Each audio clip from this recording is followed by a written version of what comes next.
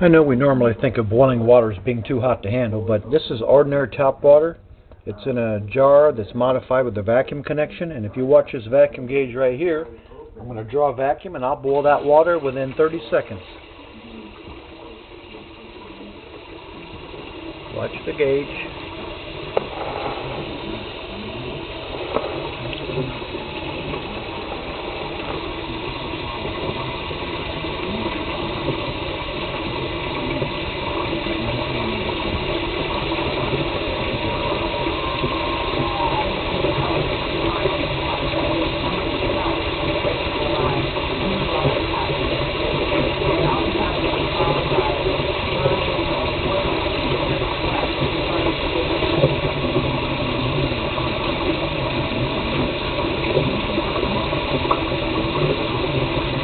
Okay, the water just started boiling.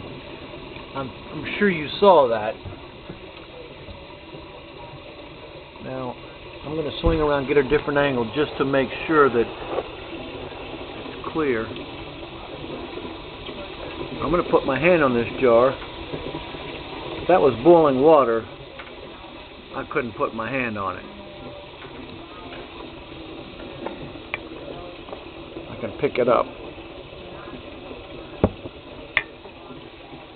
So, we've learned something hopefully. Boiling water